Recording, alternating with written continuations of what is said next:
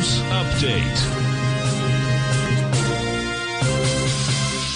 Welcome, folks. We have the Dow Industrials trading down 485. Nasdaq's down 171. S&P's down 65. Gold contract down $14.60, trading at $17.54 an ounce.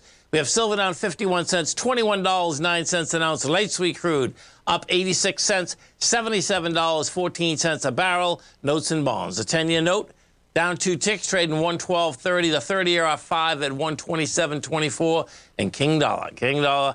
Rejected lower price out here. King Dollar's up 709 ticks, that is. 106.668. Euro's at 103. Yen's at 138. And the British pound is at 119 to 1 U.S. dollar. We get over and take a look at the market. SPY, the volume's not that heavy on the SPYs. We're backing down here. You do have volume inside of the Qs. So SPY, bottom line, is going to go for this lowest swing now. The lowest swing, that's 390. We're at 396. If we take a look at the NDX 100, different. This is definitely, you can tell it's weaker. It's actually inside its lower range in one day. So we did here with the Qs. Qs right now, 282.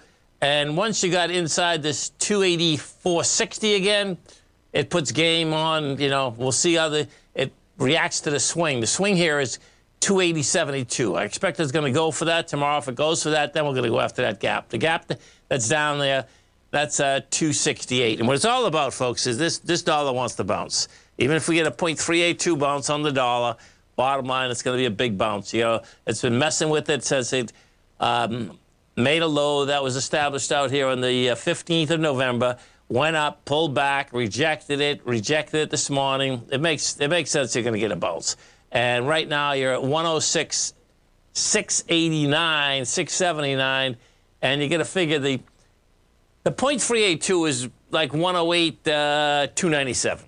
You know, so my take is that we're going to go at least to that point, and what that does, no doubt, is that it continues to have pressure on the market. If we take a look at the indice volume out here, let's see what we're going to have. So right now, no, it's light indice volume.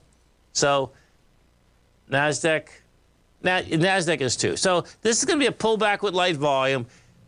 Consolidate, building cause, and my take is that, yeah, we're still going to go higher here, but right now, this thing wants to pull back, I expect, the next few days. Stay right there, folks. We'll come right back.